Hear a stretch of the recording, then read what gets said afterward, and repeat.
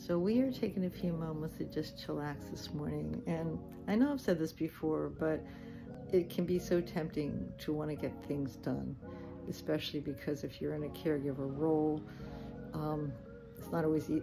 In fact, it's impossible, I have found, to follow my own agenda. So I'm getting much better at surrendering my agenda and taking these precious moments with my guy to just relax.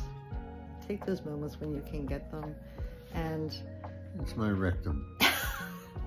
Well, yeah. I got you.